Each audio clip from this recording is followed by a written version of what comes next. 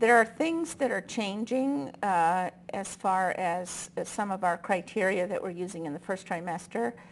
So I would like to introduce you to that. So I'd like to discuss the significance of some of these discriminatory levels that we have for diagnosis of miscarriage. I will describe in detail sonographic signs of a normal first trimester pregnancy and describe signs of early pregnancy failure.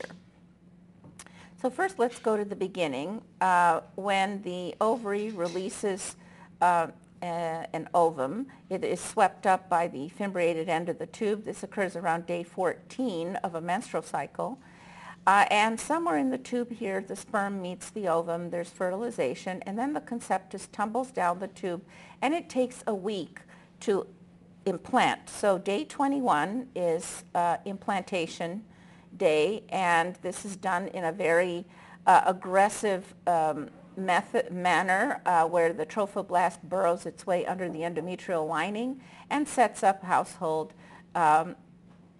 starting then with very active, aggressive formation of the trophoblast. We don't see any of this until 4.5 weeks starting from dating by the first day of the menstrual period. So 4.5 weeks menstrual age is the earliest that we could possibly see something with ultrasound. Now, I always caution people that when they start doing first trimester scanning, and this is almost all vaginal approach because these are early pregnancies, the first step before you start looking in the uterus is check the cervix and make sure that the gestational sac is in the uterus. Make sure that the cervix connects with the lower uterine segment, that the anterior cervical wall connects with the anterior uterine wall, that the posterior cervical wall attaches with the posterior uterine wall. That way you are sure that this is indeed an intrauterine pregnancy. We certainly do not want to miss abdominal pregnancies. We do not want to misinterpret an ectopic for an intrauterine pregnancy or vice versa. So now, chronologically, what we can hope to see if we scanned every day during a pregnancy, we would first see the gestational sac, next comes the yolk sac, then the embryo becomes visible, and then its heartbeat.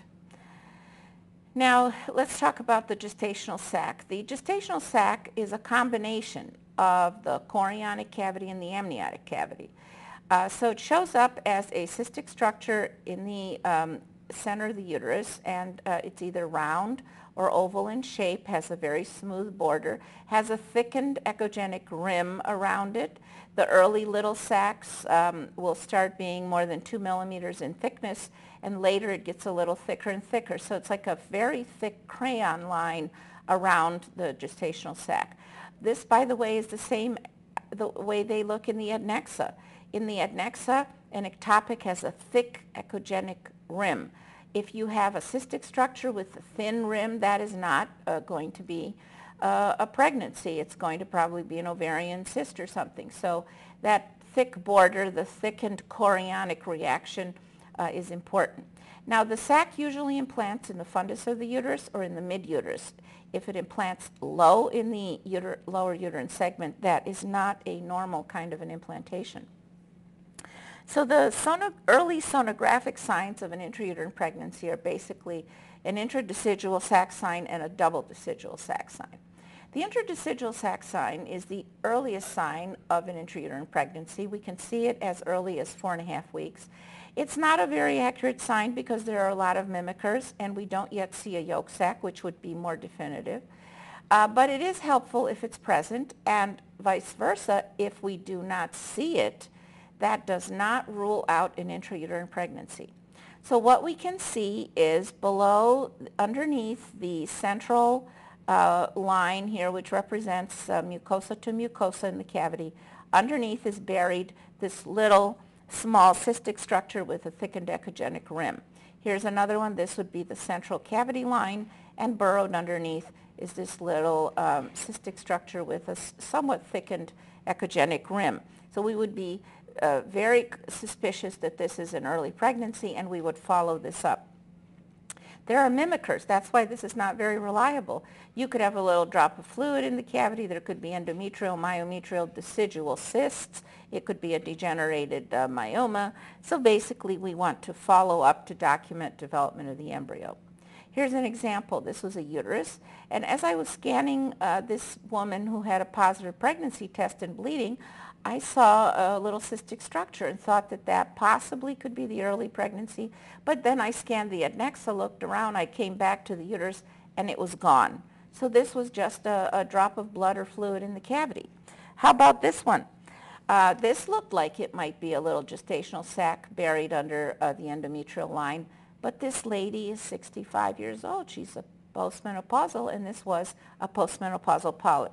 So that's, again, very important for us to know age, gravidity, parity, previous surgeries. These are important pieces of information about any woman being scanned.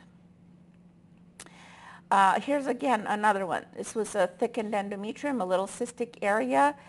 Maybe that's an early IUP. It turned out to be a little decidual cyst, and an ectopic was found in the adnexa. Here, we thought there might be two gestational sacs. Eventually, what happened, one of these grew as a pregnancy, the other one stayed the same. It was a cystic degeneration of a myoma. So a lot of mimickers of this early little sign, but still can be useful to us. More and more, we're hearing case reports and anecdotal discussions of patients that were given methotrexate when they were thought that maybe they had an ectopic, and suddenly an intrauterine pregnancy shows up. And people are reporting this. Dubélé and Benson have written about this, a warning to do no harm to early pregnancies. And one of their conclusions was that in a woman with a positive pregnancy test, any fluid area in the endometrial cavity is statistically likely to be an intrauterine pregnancy. It could be normal or abnormal, but still statistically it's much more likely than to be related to an ectopic pregnancy. So we should give the pregnancy the benefit of the doubt, follow it up, and wait. All potentially harmful treatments such as methotrexate or D&E should be avoided until an IUP is definitely excluded. So we're going to look at some of the newer criteria later on in this talk. Now let's talk about the other one, the double decidual sac sign. Now this is another sign of intrauterine pregnancy. It's seen a little later at 5 to 6 weeks menstrual age. It's more useful with transabdominal sonography, but it can help us out periodically with the transvaginal scans. And basically what we see are two thick echogenic bands around the pregnancy. We'll see a thick band which is surrounding the gestational sac itself. That's a combination of chorionic and decidual tissue.